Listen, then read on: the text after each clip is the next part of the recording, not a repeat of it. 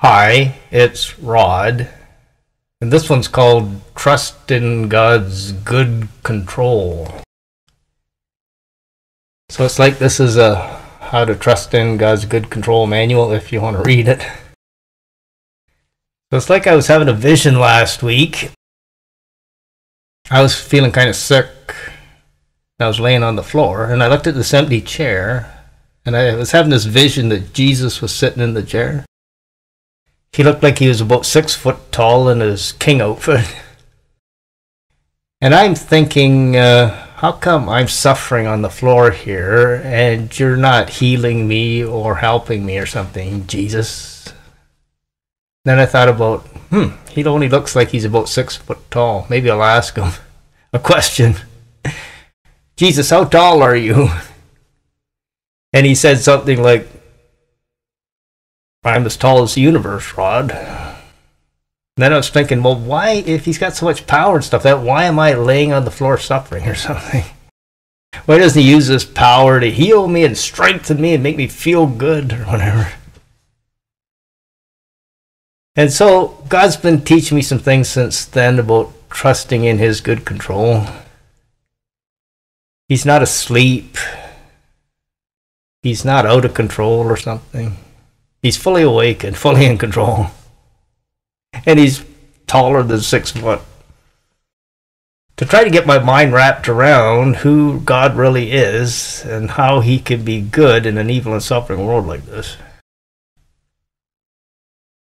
Last night I was having a dream where I was walking down the side of this, sort of like a country road or something. I was trying to be careful not to get hit by a car or something. Then all of a sudden this huge truck comes out of nowhere and comes ramming right at me, and I just sort of like, it just kind of miraculously kind of moves out of the way and misses me or something. And I'm starting to get angry. What's going on here? Are these people trying to kill me or something? And then I kind of heard God's voice say something like, they were trying to do you harm, but my angel stepped in and averted it. It's like we keep forgetting about the angels given charge over us, like guardian angels or something. I've been in situations where it looks like there was a car crash imminent, but all of a sudden at the last minute the car's moved out of the way or something. So even though we go through a lot of evil and suffering in life, it's like God's in full control of it.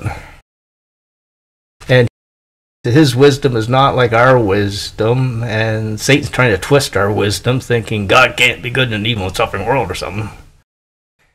And we got to learn to fight that off. So I'll try to explain about how we can trust in God's good control in this world, in this evil and suffering world.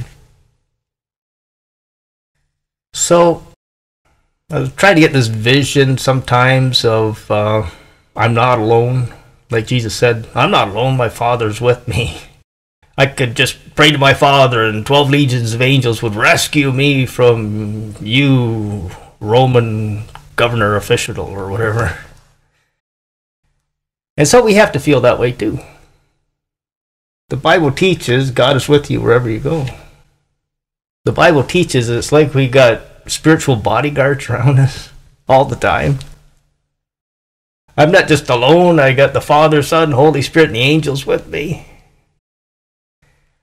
That's what we need to believe. It's sort of like there's God and about 2/3 of the angels, and then there's like 1/3 of the angels became demons with Satan, and then there's about 90% of the population want to be evil. It doesn't make for a very good or suffering-free world to live in.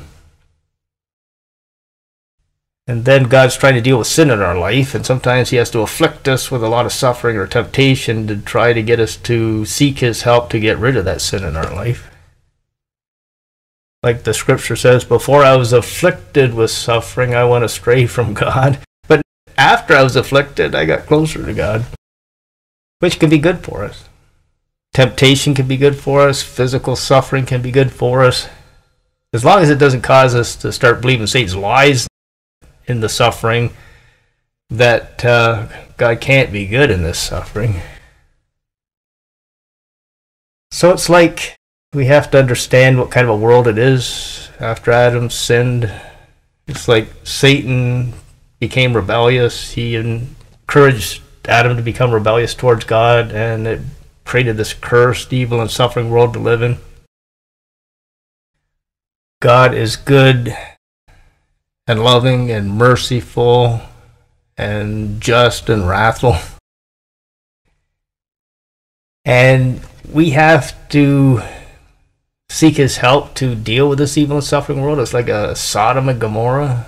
And it's like we got to take God's hand to help us through it. He's trying to rescue a few people, the remnant or something, from an evil and suffering world, and try to prepare them for a good and suffering-free heaven world to live in after they die. Because of God's love and mercy, and because of his justice and wrath, the world has to be this way. It can't be any other way. He didn't want to create robots without a free will. He didn't want to wipe everybody out for their sins. He gave them a free will. He's trying to help a few that want his help to deal with the evil and suffering world, and bring justice and punishment down on the rest that don't. The rebels. You want to follow Satan, you'll go to hell like Satan. And that's the choice that we have. To learn God's truth and believe God's truth. He's a good God. He's in control. It has to be an evil and suffering world. He can help us through it, bring good out of it for us. Then we can go to a good and suffering-free heaven after we die. And that's the way it has to be. It's evil, it's suffering, but good God can help us through it, and good God's in control. So it's like when you read the Bible, it's like the stories of Abraham, Noah, Joseph, Moses. They're going through terrible suffering circumstances at the hands of evil people, Sodom and Gomorrah. Yet God's helping them through it, if they want his help to. Now, if you don't want God's help to, you just destroy yourself in the evil and suffering world and go to hell when you die.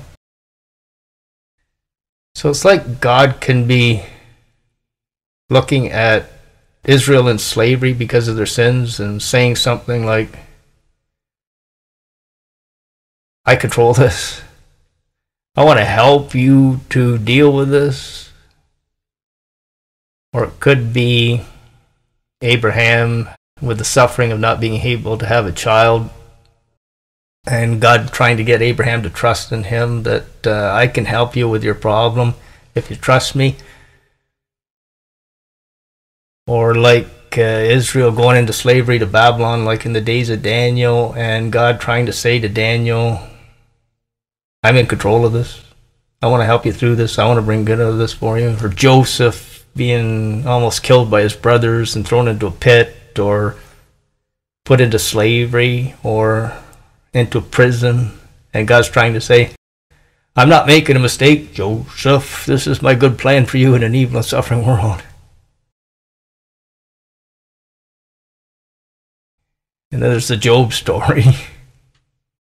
Satan sifting Job like wheat.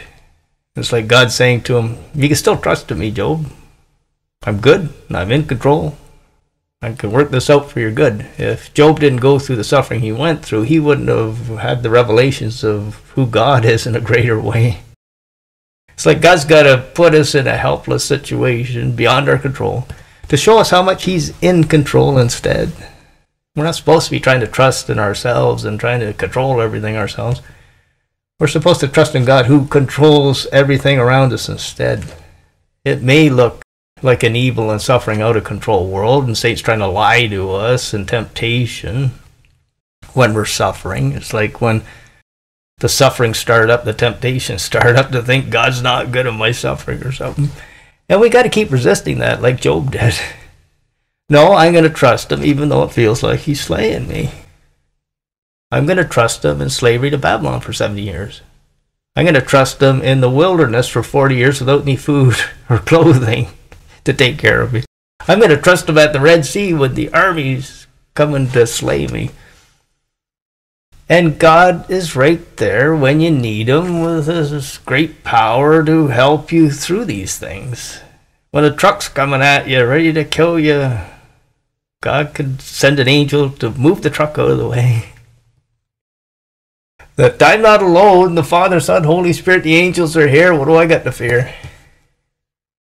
So he wants us to have that kind of trust in him when Satan's attacking us, Satan sifting us like wheat, like a Job experience. Goliath's coming at us. Not to say, God, you must be asleep, there's a giant coming after me. God, you must be asleep, the whole Pharaoh's army's coming after me or something. No, God's fully awake. He's putting you through a test, a trial, to try to test your faith in him, to trust your love for him through it. What do you mean I got to go to a cross now? Are you sure, God? Yeah, take up your cross, learn obedience to suffering like Jesus did. Not to be surprised by these suffering trials. Not to be surprised by these satanic thoughts that God can't be good in this situation or something. No, you could be walking through Sodom and Gomorrah holding God's hand. You could be like Noah on the ark holding God's hand. God's right there to try to help you through this evil and suffering world, not destroy you in this evil and suffering world. Put you in the fiery furnace, but not let you get burned. Put you in the lion's den, but not let you get eaten. Put you in the desert for 40 years, but not let you starve to death. There's nothing too difficult for God to do, but he wants to test us in suffering circumstances, in temptation circumstances. Not to trust him in difficult times, and we got to keep resisting that. No, God has taken good care of me for 60 years. He'll continue to take care of me. Get out of my way, Satan, or whatever. I'm not going to believe your lies. God is asleep or he doesn't care or something. No, God's in full control. This may be like a Job experience, but yet he slay me. Yeah, will I trust him?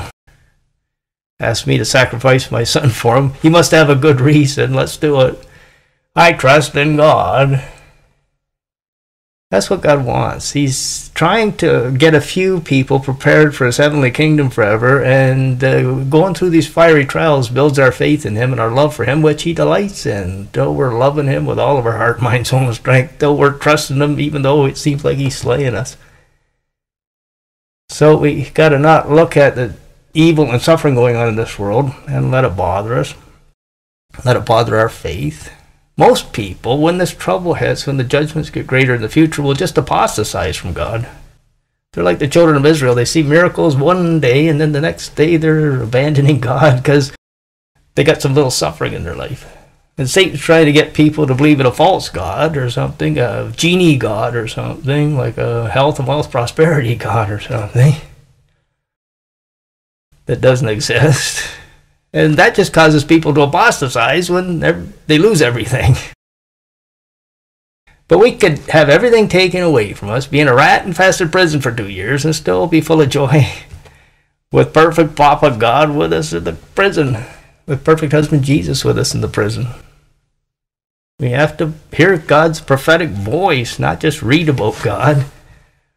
I'm with you always. Well, I'm not sure. No, got to hear God saying, I am with you always, Moses. Believe me, Rod, or something. We got to hear God speak his word to us in our heart to believe in it. I am always with you. I am good. I'm in full control. You're in an evil, suffering world, but I can help you through it, bring good out of it for you, make you happy in it, help you not to be bothered by it. You don't have to let this bother you. You're safe with me. You got the Father, Son, Holy Spirit, and angels with you. It may be difficult, but God's power is greater than this evil and suffering world or Satan. So sometimes it's like God says to me that this world is like a prosperous rich man going to hell world.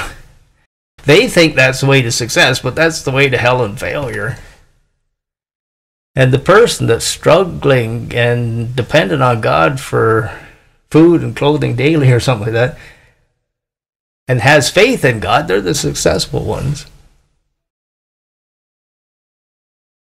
We're not supposed to look on the outside. There's a person in a wheelchair, or there's a person with back pain that can't work or something. We're supposed to look at the heart. How much faith do they got in God during these Job type trials or whatever, because these are the kind of people that God's going to make kings and priests in his heavenly kingdom forever after they die. And the rich people that look like they are successful on earth are all going to hell forever to get nothing forever in hell. The technology in heaven will be 1 billion times greater than the technology on the earth, and the technology in hell will be zero.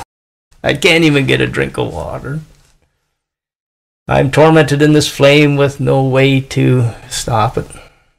Because they treated God that way. They wanted to be God like Satan, and they went to hell with Satan or whatever. God's trying to put affliction in our life to humble us, to show us that we're not God. Get that selfish, God-playing nature out of us, and sometimes it takes a lot of suffering and trials to get it out of us for our good. Like the scripture says, before I was afflicted, I went astray, but now that I'm afflicted, I obey your commandments. God sees people going to hell. He says, I'm trying to stop them from doing that, and sometimes I got to use sledgehammers on them. It's like a vision I had. I was in a chicken restaurant with Jesus sitting in the booth, and I looked over at a table, and there was a great big fat guy eating a chicken dinner there.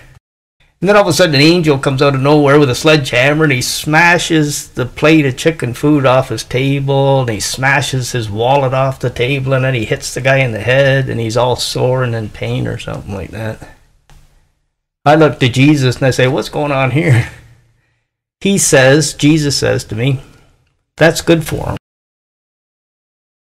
That this judgment coming, where God's going to take the money away, is like a vision I had talking to Jesus on a park bench one time, and I asked Jesus, what does the future look like, Jesus? And he said, economic collapse, famine, rioting, and World War III.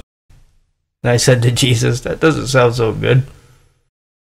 And then the vision turned into me dancing with Jesus around World War III, and there was like tanks and people getting shot and everything. So like watching it on TV or something. And I danced with Jesus around this, and I looked at Jesus, and he just says to me, don't let it bother you, Rod. I control this. I control this. God's not out of control. All the evil and suffering going on in the world, in the days of Noah, God wasn't out of control. He's not out of control today. The Job story, he wasn't out of control. He was in full control. In our lives, he's in full control with the evil and suffering around us. He wants to allow people to make free will choices. It creates an evil and suffering world, but he can help you through it, bring good out of it for you, make you happy in it, help you not to be bothered by it. Don't let it bother you, Rod. I control it. And then I had this vision of Jesus with a sledgehammer hitting somebody on the railroad tracks that was asleep or something. And there's a locomotive coming, ready to crush this guy in the tracks unless he wakes up. It's like the locomotive of hell or something coming. And then I asked Jesus about the vision. He says, well, I got to really put a lot of pain and suffering in people's lives to try to wake them up and seek my help to get off the railroad tracks. If they think they can save themselves with their good works, they don't get saved through my cross or whatever. Hell is coming for them, like on the railroad tracks. And unless they start to wake up and see the need for me to save them from the railroad tracks or the locomotive of God's wrath, they don't get saved. The locomotive of God's wrath, hell hits them, and they have to suffer that. And Jesus is trying to save us from that. It's a free gift. Get off the tracks through the cross of Jesus Christ. Get saved from hell through the cross of Jesus Christ, and people are choosing not to do that. Every day, people are dying and going to hell forever.